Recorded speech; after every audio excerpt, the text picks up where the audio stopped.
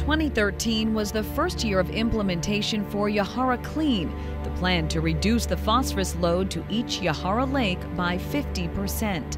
This, in turn, should cause a major reduction in the number of toxic algae blooms and double days when the lakes are clear and the beaches are open.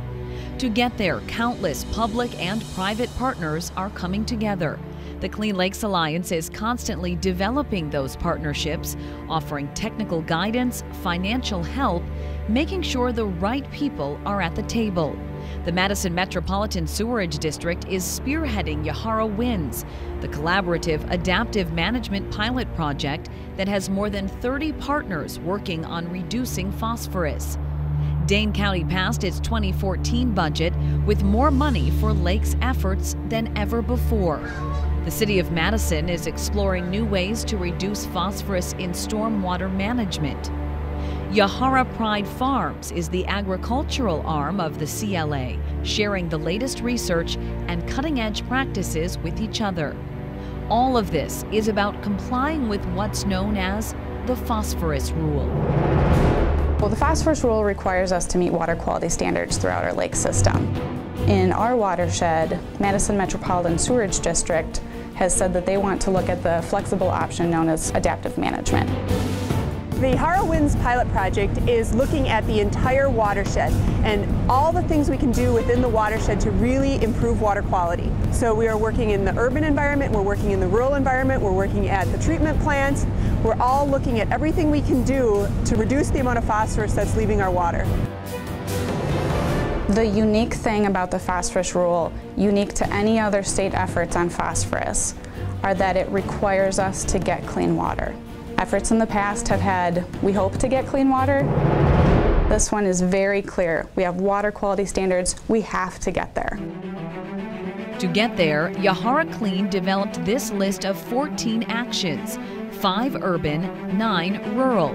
After year 1 of implementation, this is the new reality our community is creating.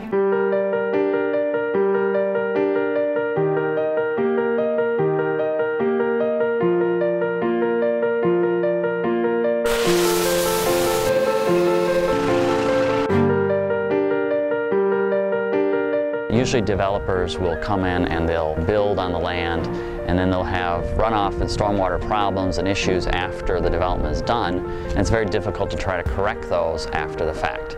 And so what Clean Lakes proposed to us, and which we've embraced, is let's look at doing the stormwater issues first. So we did a complete inventory of the land, the topography, the soils, natural features like the woods. These are the areas we want to protect. Our plan was developed around those natural attributes of the land. In my book, you're doing it the smart way, and it not only costs less, but it stops and prevents runoff and erosion sooner, which will hopefully keep the lakes cleaner, and also preserves those features permanently. One of our major focuses right now is trying to go back and look at some of the older developments and making sure that we can take that runoff and take the pollutants out of it and protect the water resources. This pond behind me is a classic example of that. It's taking runoff from an area that was developed prior to a lot of our stormwater regulations, and it's trying to clean up that water now. Unfortunately, when these older areas were first being developed, it was more of getting water as quickly as possible from A to B, and B being the lake. In older areas where the greenway isn't maintained, trees will sprout, so vegetation doesn't grow that well. And without vegetation to stabilize it, erosion happens. So now we have to kind of go in and rehab them. Last year we installed a couple of storm ponds to capture, I believe, about 100 pounds of phosphorus. We installed bioretention systems, have a terraced rain garden program, so if a homeowner is interested, we will install a rain garden in front of their house. We declared 2013 in the city of Monona the Year of the Lakes.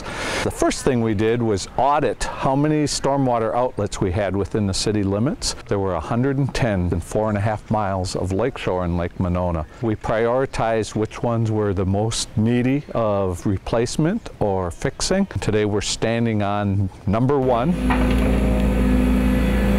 This one will take out 6,000 pounds of sediment each year. Very innovative design. The water comes and spins and centrifuges the debris and flats them out, so that annually we'll just clean out the solids and a much cleaner water goes into the lake. North of Lake Mendota, where the watershed is mostly rural, farmers are working on innovative ways to keep the nutrients on the field and out of the water. Farmers have been practicing no tillage in the watershed for some time. It's constantly being modified, and one of the things that we're trying to do with our cover crop program is allow a no tillage into a cover crop. The cover crop helps loosen the soil while still protecting the soil by its roots and its vegetation on top of the ground. And that allows for a farmer to come in and plant directly into the cover crop in the spring of the year with no tillage. Soil is the groundwork of all of our agronomic production, so we want it to stay where it's at. So the thinking for cover crops is if we can put a crop growing there during the period of time when we have bare soil, then it can protect it from the raindrops and the wind coming through. I like to call it stacking practices, stacking good conservation practices, or BMPs, together to create a perfect scenario for managing the soil on our farms. One of the most important pieces of our work is our work with digesters. They help farmers with manure management. We take manure that would have been spread raw on the fields. It goes through the digester process. At least 60% of the phosphorus is removed, and at the same time we create enough green, renewable energy to power 2,500 homes. We also put money in the county budget this year and last year to purchase a new system that's called a nutrient concentration system, and that'll be up and online by the end of this year at the Springfield Digester. And what that will do, it will allow us to achieve 100% phosphorus reduction from the manure that goes through the digester. And that's really a game changer. One of our pieces of equipment that we demonstrated last fall with some of the area farmers was a vertical manure injection toolbar and tanker, which does a wonderful job of placing manure below the surface of the ground, as well as not over-tilling the soil so that it still can be planted under a minimum tillage situation. Much of the rural land that isn't agriculture is wetlands and creeks.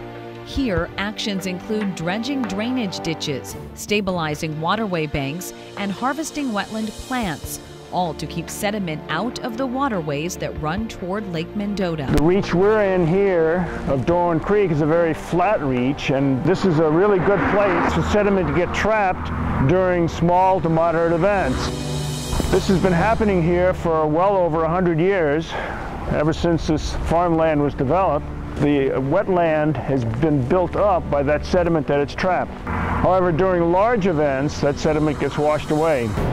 And this sediment carries about half of the phosphorus that comes out of this watershed. By removing that sediment, we'll probably also increase opportunities for better wetland vegetation, better habitat. We built it about 13 months ago. The goal was to basically keep the manure runoff from running out and keep the rainwater from mixing in with the manure.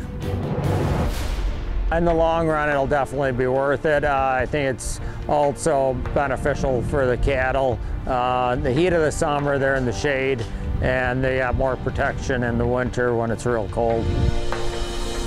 It's a site that's identified for protection, both so that it can be a recreational resource and a site that could be restored. 6 Mile Creek runs through the property, which drains directly into Lake Mendota, and so the county and other partners wanted to see it protected.